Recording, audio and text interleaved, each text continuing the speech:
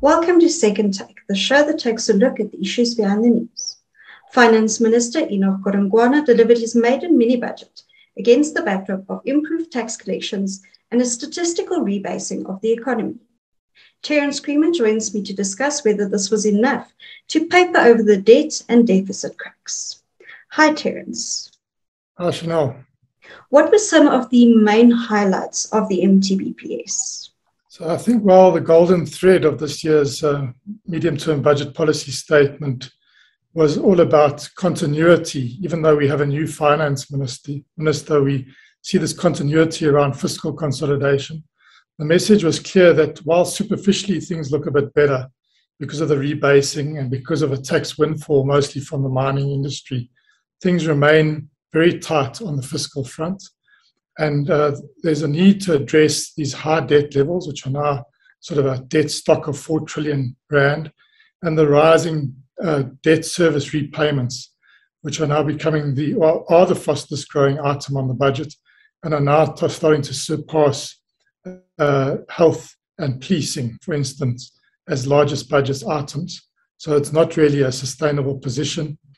There's a view that the fiscal consolidation, therefore, has to be sustained because these superficial tailwinds are temporary. So there was a very big emphasis on saying that these have come mostly from sort of high windfall taxes from the mining industry.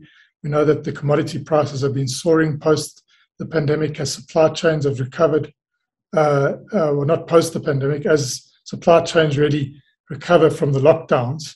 And there's a lot of demand for these commodities. So we've seen these spike, and a lot of South African mining companies have benefited. Profits are high.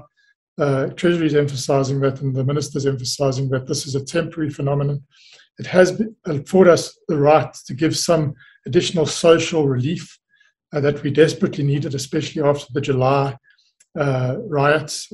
And that has been, so there's been about 52 billion additional finance injected into the economy that wasn't planned for in February, but that this can't necessarily be sustained or can't be baked in. We can't bake in these high commodity prices. Therefore, if we will need to make adjustments if we want to make any new expenditure or put any new expenditure into the system from February, we'll either have to find new revenue streams. And we know it's very difficult to add to taxes at the moment, given that the economy is still limping along and only just in recovery, although we are going to grow by about 5.1% this year, despite the drag that the July riots have caused. So there's all these elements, but really the golden thread is holding the line, continuity from what was said, even though the picture is slightly better than it was back when Tito Mboweni was delivering his February budget. There are some very intensive spending pressures ahead of the February budget. Yes, I think on the expenditure side, we can see that there's a lot of action going up to Treasury from many different departments and different pressures from society, looking for more resources, whether it's higher education, whether it's the state-owned companies. These pressures are sort of constant, and Treasury bats some away. But the one that's the largest pressure, I think, is this, whether South Africa should sustain the 350 Rand a month social relief grant that was initially implemented during the heavy COVID lockdowns. It was then withdrawn and then re-implemented after the July riots. And it is a popular thing. It's reached a lot of South Africans. And there's a feeling with high energy and fuel prices in the system, and that's a high part of the inflation drive at the moment, that poor South Africans, particularly in a context where unemployment has risen massively, need this support and need it to be sustained. In fact, there's even pressure to extend it. That would add about 40 billion Rand a year to South Africa's budget expenditure. It's not money that we've budgeted for, and it's not within the fiscal framework. So it's been extended to the end of March. And what the minister is saying about all these pressures, so there's that 40 billion plus about another 67 billion rands worth of pressures coming from all over the place. He's saying, well, we have to stay within the fiscal framework. So if we want to choose to spend on those items, we'll have to find the money through reprioritization or new revenue sources. And as I mentioned, new revenue sources are going to be tricky. The Minister outlined his approach to state companies, which often turn to government for support. Yes, he's got this philosophy of tough love that looks very similar to the approach that Minister Godongwana took as well.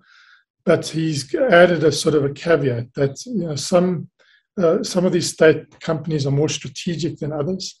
And therefore, if they're too big to fail or too important to fail, obviously government's going to have to step in. The ones that come to mind, well, obviously Eskom comes to mind. And then if Transnet were to descend into some form of distress, it has escaped that up until now. And I imagine that would also fall in that category. We see the guarantees that have been extended to Denel. And some of those were called on. And therefore, an item had to be adjusted in the expenditure line this year to give Denel some money, nearly 3 billion rand, to basically as calling on a sort of a 5 billion rand guarantee that was extended last year. So no new money was outlined in this budget or in this medium-term policy statement for state-owned companies, other than the Denel call on the guarantee. And basically the minister saying we want tough love and we want it matched in some cases with fiscal reforms, policy reforms in the economy. Now we know that in energy that really is about getting more private sector investment into the electricity sector. And we know as well in rail it's about opening up the network to private operators maybe, and on the ports as well.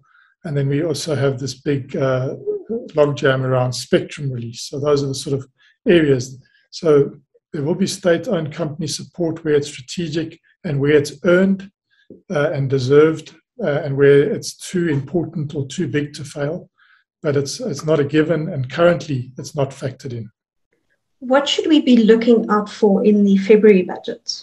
I think the key issue here will be these expenditure pressures and how they translate over the next few months. So we know that this basic income grant or the social relief grant issue is not going to go away. There's a lot of thought going into this and what society should do about this problem. So that is not going to be easy to bat away. We also have to look at all the other expenditure line items, whether they're coming from SOEs in terms of the form of some form of support or calling on guarantees, or from line departments, or from other social needs in education or health. For instance, the vaccine rollout, some money's been set aside for extending that. Imagine at some point there might be a booster program that would have to be funded. So those sort of extended expenditure items are going to be a major focus. And obviously how long this commodity upswing can last and can continue to help our companies make these large profits, that can obviously create some space. But I think the message is we can't bake it in and we can't rely on it, but it has been a very important windfall at a very crucial moment for South Africa. So I think, therefore, if they are going to put in these new expenditure requests or pressures, either we're going to have to drop certain items, which is going to be it's always difficult to drop. I mean, we saw this year having to add, for instance, we weren't expecting, for instance, to have this huge 11 billion for Sasria to help with insurance claims after riots. So we can't afford another sort of unhappy surprise like that. But even if we don't have unhappy expenditure surprises, we need to either find revenue for it. So if it's going to have a basic income grant, how are we going to pay for it?